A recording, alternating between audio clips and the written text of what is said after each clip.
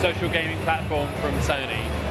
We're in the American Home Square. You can have a quick wander around, give you a sense of the people who are here.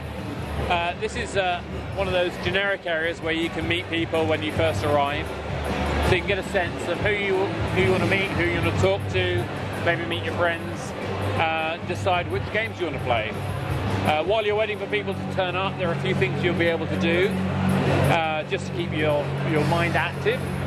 This is a remote control boat we can play around with. So I can accelerate and move my little boat around. And of course, it's just something to pass the time, because as soon as someone else comes in and starts playing with the same remote control boats, then it becomes a game in its own right. The point being that it's all about having experiences that make you want to feel like you've got something to do, share, break the ice with people. You can see video, you can get a sense of what's going on, we can promote content that's coming up. But now I can also wander around and have a look at other areas.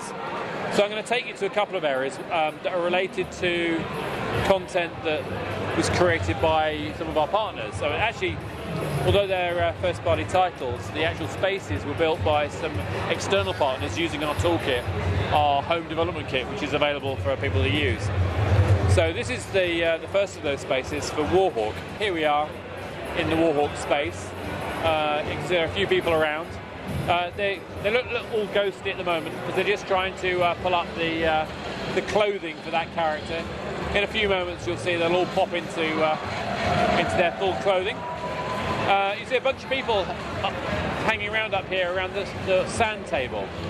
And if you look, you'll see this is basically a map allowing you to plan your actions before you start playing Warhawk. So you can get together with your team, decide how you're going to take the island, and job done. So that's kind of centre space there. I'll take you to another space. So here you go. If you played the game Uncharted, some of these objects will be very familiar to you. Here you go. A few people wandering around. You can sit at the bar. You can also go and play some of the arcade games. So I can go and click on the arcade game. Oh, game's occupied. See if I can find one that's not. There you go, there's the arcade game. Have a play on that. For this one they decided they wanted something which is nice and retro. So you have a sense of what's possible. A lot of this is an opportunity for the companies that work inside home to show off their games, show off their brands, to maybe give the players a little bit of insight on what's happened in creating that game, but then also to be able to launch those games and have a great time in those environments. So there you go. There's the smuggler's den. Watch out for the bearskin rug, and you basically get a sense of what's going on. So I'll take a seat.